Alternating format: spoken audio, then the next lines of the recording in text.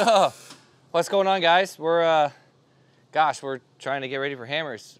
We got 4415 just went to wrap a couple days ago over the weekend, and we're wrapping up everything we have on the 4570 here in the shop. Got less than 2 weeks to hammers to go. We got a lot of work to do. We just got our headers back, finishing up a few things on the exhaust, on some of the plumbing of the car. We're gonna fire up this LS7 here hopefully tomorrow. Lots to do. We got the whole crew here working. If you're at Hammertown or coming to KOH, come and see us. Check out this new build and the new 4415 we built last year. We'll be on the lake bed all week. I don't know, I gotta get to work.